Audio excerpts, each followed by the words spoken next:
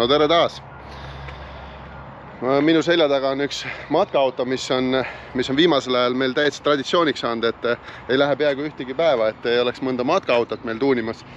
Ja Lauri praegu loeb siin seda faili välja, aga Fiatidega on see lugu, et need 2-3 mootorid, nende ajuprotsessor on nii aeglane, et ta loeb seda päris kaua, aga sellel ajal, kui Lauri tegeleb selle masinaga, siis lähen mina ja näitan teile, mida ma täna ise tuunin, nii et ei ole väga palju päevi, kui mõni maastur tahab näiteks 800 või 1000 hobujõudu, siis kes teab, siis selline mees nagu Arnoveri, kes sõidab täna pro-moodiga siin Euroopas kiirendust ja tal on endal mõned siibid ja ega siis nendel ka ei ole piisavalt jõudu ja ma nüüd istungi sisse ennem kui ma lähen dünosse.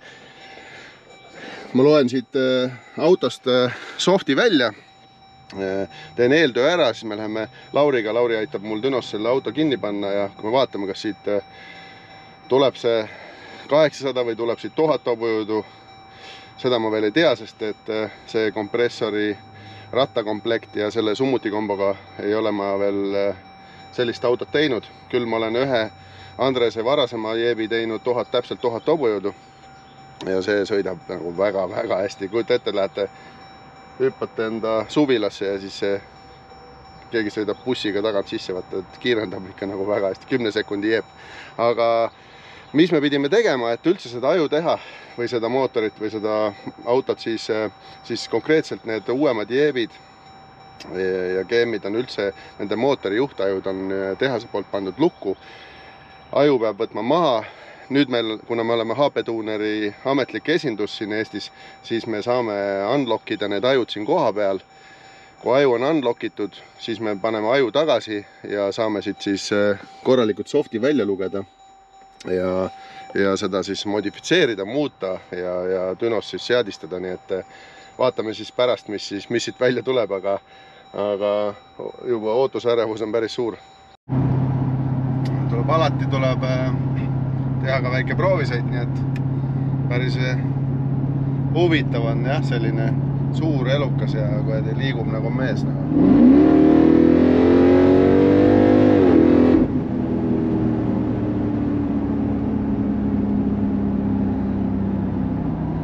Saa ju proovida. Peab kiiruse kohe üle. Aga jah, tähtis on, et numbrid oleks korras ja seda ma lähengi praegu testima, nii et vaatame, kuidas läheb.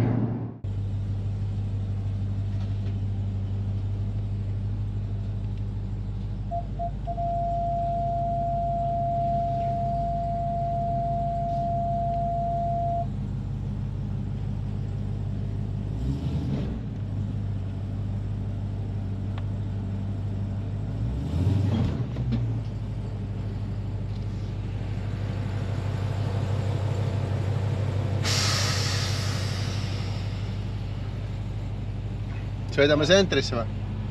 4 VD on lukus või? Jaa, auto peab ka.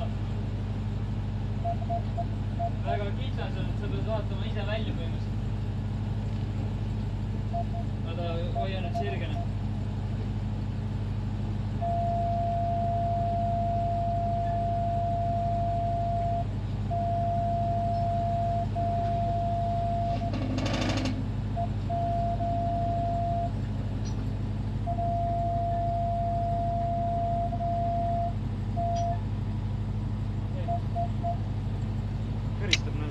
Vaat, nii pannaksegi autot pinki. Läheme sentrisse, tõmbame rihmad kinni, paneme vendid paika ja siis hakkame paarutama. No nii, dünos, poisid on dünos. Võtsime auto nüüd ja Lauri on juba kinni panda, aga vaata siia. Ma ennem rääkisin, kelle autos on. Numbrid me ei näita, sest et ma tegin ju oma autos ka saate, see on top secret. Põhimõtteliselt kõike võib näidata, aga mitte kunagi reknumbreid. Sellepärast, et kõik tahavad oma autosid modifitseerida, aga meil on sellised agarad Maanteeameti töötajad, kellel on vist ilmselt vähe tööd ja siis nad istuvad ja otsivad sealt sellised projektimehi ja teevad siis selle ülevaatuse tegemise pärast keeruliseks, aga õnneks see auto ei ole selline üle modifitseeritud, siin on täiesti stokk, see käib, on katalüsaatoritega, käib ilusti ülevaatusel. See, et natuke jõudu rohkem on, seda vist eriti kedagi ei huvita. Aga miks sa teed seda üldse? Kütuse kulu alla saada. Me teeme ökotuuni praegu. Ei, tegelikult on niimoodi, et ta on ju tehase poolt on ta päris ära tapetud, et ta isegi kui ta peaks originaalis üle 700 jõu olema, siis me vist oli 670 või midagi 680 maksimum. Jube rasvaselt jookseb ja nii edasi. Vist eelmise autoga vaata ju testisime ka, et see kütuse segu oli seal ameerikalikult nagu 10 algus. See oli hullu maja, et lihtsalt teha need segud paremaks, natukene väiksem pulli, grammikene 0,2 pari rõhku juurde, et ongi kõik. Ei midagi erilist, aga lihtsalt tänava peale natuke mõnusamaks ta teha, ongi kõik. Jah, ja tegemist on siis Trackhawk versiooniga, millel siis tehast ongi, nagu Andres ütles, see on 700 hobujõudu. Meie ei ole Dünos nii palju kunagi saanud, aga kui ma viimati sõitsin selle teisega, mis sul oli, siis oli kohe aru saada, et ta üleval suri ära ka. No tegelikult võtame niimoodi, et kui teine sai Dünosse pandud täiesti originaalseades ja tõmbasime segud õigeks süütud paika, siis me tegelikult lõpetasime peaaegu 750 hobujõuga. Nii et tegelikult seal on 50 hobujõudu, 60 hobujõudu tõime väga lihtsalt juurde ja see ei olnud mingi punnitamine, vaid see oli lihtsalt normaalseks teha.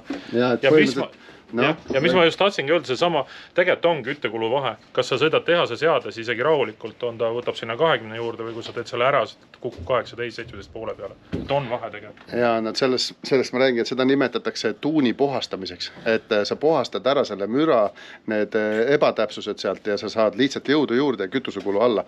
Ja tegelikult on seal ka väga, no ütleme siis turvalisuse mõttes väga tähtis osa. Et kui sa sõidad sellise AFR-iga, mis on 10 ja rikkam, siis ta peseb õli silindri seinast maha ja sul mootor kulub poolest kiiremini. Siis vaheta iga 5000 tagant see õli nägi päris jube välja. Ja ongi jah. Et see sama tahm lõpuks satub ka teile sinna õlisse ja see tuleb tegelikult sealt alt punnist välja lasta ja alati uuesti sisse panna ja oluliselt tihemini, kui tehas ette näeb. Aga ma hakkan nüüd rullitama. Vaatame, mis see nüüd konkreetselt meil selle baasvõimsuseks teeb. Me ei saa siit originaalvõimsus sellepärast, et siin on see kompressor ratas juba ära vahetatud ja üle ühe barri on seal rõhku, aga ma saan vähemalt teada, mida ta tehases seades, kuidas on kütusesegud, mis need süütenurgad on. Siis ma teen sinna oma nägemuse sellest tuuningust ja ma ei tea, vaatame, kas sellest peaks tulema võimsam kui teine või? Ei ta võimsam ei tule, aga ta on lihtsalt natuke... Aga äkki on uuem ja värskem, äkki teeb? Ma ei tea, eks me näeme lõpuks. See ei olegi, minu jaoks ei ole nii see number tähtis, ta niigi see 900 jõud on nagu nii päris palju täna. Ei, no on, aga rääkis mees, kelle jaoks numbrid ongi olulised. No jah, nii on. Kuule, aga selge, vaatame pärast, mis nägu tuleb.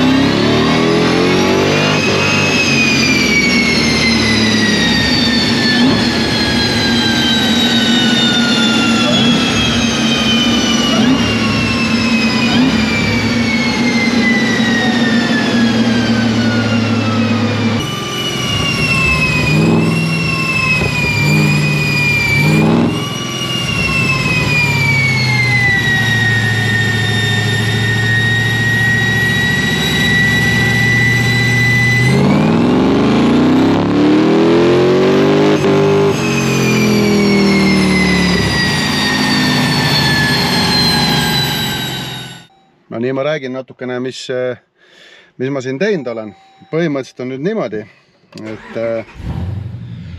et auto tuli, tal oli ära vahetatud, siis nagu ma näitasin teile kompressori ratas ja summuti, aga Andres ütles ka mulle, et summutis on mõlemal pool katalüsaatorid alles ja need on väga miniatuursed ja pisiksed sellise hobujõu jaoks, et seal et see võib tekitada vastusurvet ja siis veel tuli välja ka, et õhufilter on ka originaal, mis saab sellel autol alati probleemiks. Ja kui ta tuli, siis me mõõtsime siit mingi 660 ratta hobujõudu ja alla 900 newtoni, siis nüüd ma olen juba selle puhastatud tuuniga olen seal 713 hobujõudu ratast ja 970 newtonmeetrit, et päris okei. Aga ma ei ole veel ikka rahul, sellepärast, et ma tahaks kütusesegu saada veidikene üleval otsas lahjemaks ja kuna tal on katalüsaator, mis tekitab vastusurvet ja tal on ka aktiivne katalüsaatori kontroll või ütleme siis kaitse peal, siis ma natukene vähendan seda ja vaatan, kas kütusesegu tuleb siis targetisse lõpuks ja niimoodi ma teen siin logi, vaatan kütuse long trimmi, short trimmi ja siis süütekäitumist vastavalt loadile ja täna on selge, et mingisugust hüper-super hobujõudu ma siit välja ei võlu, sest need asjad, mis ma ennem nimetasin, saavad takistuseks, aga las ma natuke veel hullan ja siis ma räägin teile täpsemalt, mis ma siis siit sain välja või ei saanud.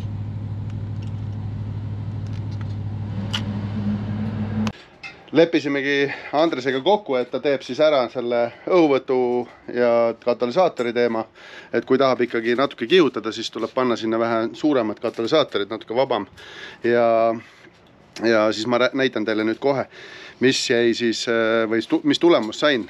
Nagu ma rääkisin, auto oli ennem modifitseeritud, eks ju, et ennem kui Dünosse tuli, siis originaal seades, aga modifitseeritud rauaga tegi ta 660 peaaegu hobujõudu ratast ja peaaegu 900 newtonit ratast. Ja kui ma selle tuuni ära puhastasin, ajasin kütusesegud paika, süüted paika, siis selle vastusurvega, mis iganes see summuti vastu tegi või siis vastu tootis, siis ma sain 716 hobujõudu ratast ja 900, peaaegu 980 newtonit ratast. See on päris korralik kasv, arvestades seda, et kompressori rõhk jäi samaks. Raud oli täiesti sama, lihtsalt selle tuuni puhastus andis meile mingisugune 60 pluss hobujõudu rattast ja siis peaaegu 100 newtonit ratast juurde, nii et ma arvan, et nii kaua kui ma jälle uue Düno aja leian, nii kaua ta saab selle autoga sõita, saab rahulikult lasta põhjagaasiga, saab kruiisida, kõik asjad on korras, kõik näitajad on korras ja mul on hea meel, et Andrese eelmine auto nii hästi õnnestus, et ta otsustas ka teise mulle tuunid anda ja selle tuuningu käigus ma siis tegelikult tänu sellele katalüsaatorile ma sain ka õppida natukene selle väljalaske gaaside süsteemi, et mis ja kuidas see mõjutab näiteks kütuserikastusi ja kuidas ta seda temperatuuri üldse kontrollib ja seda oli lahe monitoorida ja see andis mulle nagu lisateadmisi, see ei tähenda, et ma olen seda aastaid ja aastaid või 10 aastaid teinud, iga kord, kui ma autose seadistan, ma õpin midagi ja tänu nendele võimsatele tänavaautodele, mis on siis juba tehase poolt kompressoriga, neil on väga head kontrollid nii väljalaskegaaside temperatuurile, knokile, sisselasketemmbile, kõigile on see, ütleme siis, esindus või tehas juba ennem mõelnud ja see annab mul võimaluse õppida parimatelt, nii et pange jälle subscribe, like ja kommenteerige, kui tahate jälle analoogseid videosi näha, siis pöial püsti ja teeme edasi, nii et näeme jälle, tšau!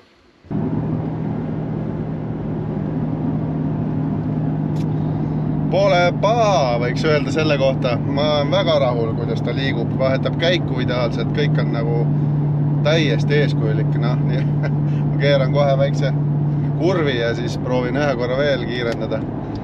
Aga sellel autol on ju tore, sa näed isegi kütusesegu siit ekraani pealt. No ta näitab küll veidi rikkamad kui reaalsuse ajust, aga vähemalt näeb. Nii et oi, sellega saab nalja küll, nii et kui ma ei kujuta ette, kui ta ära tuunib. Üks BMW, iga kord, kui ma millega kiirendan, siis tuleb selja taha üks BMW, kes otsustab, et nüüd võiks mööda sõita.